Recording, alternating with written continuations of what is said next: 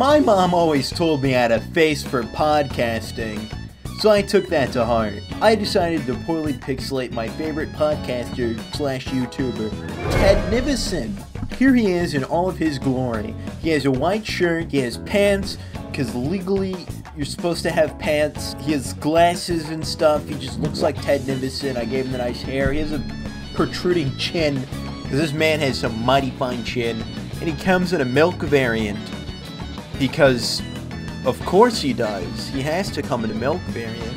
And if you're wondering why it looks like shit, yeah, I know, I did it on purpose. This is poorly pixelating things, not like properly going out of our way to make everything look beautiful things. No, it's supposed to look bad. It's my whole gimmick, it's my whole thing. God. That's all, I'm gonna go back to drawing Pokemon now. Goodbye, love you.